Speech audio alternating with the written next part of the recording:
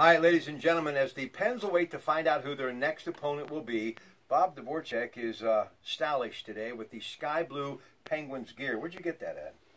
It was a Christmas gift from the grandkids. Yeah. Got... Well, this is a 50-year-old blue color, Columbia blue, when they wore it when they were founded 50 years ago. And wouldn't that be a special treat on the 50th anniversary of their founding to bring home another piece of silver? Greg Diolis, Bob Dvorak. Well, this is the show after the show. Jenny Bloodworth again. Happy birthday today. 26 years young, my producer, who's done a great job. We've had a very busy day here in time to head home and get a little R&R. But before we do, so tonight, 7 o'clock, NBC Sports Network. I'm sure it'll be Doc Emmerich on the call. Washington, Toronto. Capitals up 3-2. You got Ovechkin and you've got Matthews. Who would you like to see the Penguins play in the conference semifinals? I really don't have a favorite because two contrasting styles, and Penguins will have to adjust to either one. But, you know, Washington, obviously a big physical team, tough goalie, and Ovechkin, the sniper. Toronto, young, fast, kind of like a mirror image of the Penguins with Babcock behind the bench. So it'll be a challenge either way, but I really don't have a preference to this. My preference, Bob, I'd rather the Penguins actually play the Capitals because I don't think the Capitals believe deep down inside that they can beat the Penguins, and I think the Penguins have that belief that they have just sort of something special on them, and I don't think Toronto, those young kids don't know that they can't do it, and that scares me.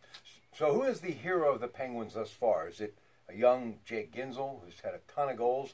Is it someone maybe like a Brian Rust, who's been very strong? Phil Kessel continuing to pay dividends since coming over from Toronto? Marc-Andre Fleury getting the opportunity and making the most of it? Or is it Crosby and Malcolm, not for putting the puck in the net, but for assisting those young guys and giving them an opportunity to shoot and score? Yes. I'd say all of the above. I mean, the story of the playoffs to me in the first round is Marc-Andre Fleury. And short notice, thrown into the crucible, and he comes up big. Malkin with his point totals, you know, they're a tough team to play against because they come at you with those four lines. And personal note, you just said something before we went on the air here with this little show after the show. I have such respect for people who give their time in public service. Dick Thornburg was one I've always enjoyed and admired. You told me, and I forgot, he was the governor when 3 Mile Island happened, recently in town, along with many other dignitaries, paying tribute to Henry Hillman. Tom Corbett was there as well. He got your book, which I'm excited to hear about. But just give me some thoughts as a reporter covering a very upstanding individual, Dick Thornburg, a lawyer, obviously, national politics, and our former governor. Well, he was a Western Pennsylvania prosecutor and big in the Justice Department. Don't forget, he had to beat Pete Flaherty in a real tough general election. And then 3 months into his first term, the worst commercial nuclear accident in the history of the United States happened. And it was his calm, cool, rational hand at the helm, I think, that really got Pennsylvania through that crisis. Him and Ginny Thornburg, bucket list, cup of coffee, people. Just talking to them. That'd be neat, really neat. Really nice people, and you know, they reached out, saw the article in the paper, and I said, you know, Ginny and Dick, this is a campaign of a different sort. You're going to read some stuff about me you never knew about, but they were very interested. It's nice. Yeah, it is, and you know, we've remained in contact through the years. Even there was a 10-year 3 Mile Island anniversary. I was the only reporter invited to attend that. So he's having a big 85th birthday party July 3rd at PNC Park. So, you know, good on him.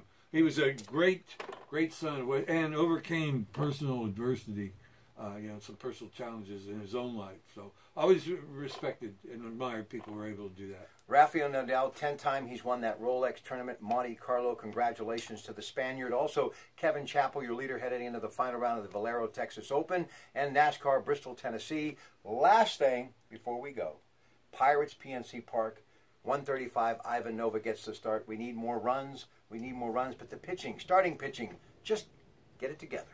You need a little leather, too. That would help the pitching out. Yeah, they had a couple miscues. Right. They're built to play good defense to help a young pitching staff, and a young pitching staff that needs to get extra outs. That's a recipe for disaster. Bobby, I'm afraid it's paralysis by analysis with this shifting that the Pirates are doing. It's getting everybody out of the position. That's why Harrison made the error the other day. He was playing on the grass, 45 feet behind the grass, and you can't field a ground ball cleanly in that stuff. I don't care how well manicured the grass is. And by the way, get the Post-Gazette today. His former employer, great friend Ed Bouchette, Steeler insider, of course, 93.7 The Fan. Some of the players he believes will be the ones you'll be hearing about and seeing when the NFL draft unfolds on Thursday. Do you know how many people work at the Post-Gazette? About half of them. Ladies and gentlemen, But I kid, I'm a kidder. the proceeding is not necessarily the views. I love the Post-Gazette. In the meantime, for Bob Dvorak, Greg Diolis, Jenny Bloodworth, and all of us here at CBS Radio, have yourself a great rest of your Sunday, and let's go Pirates.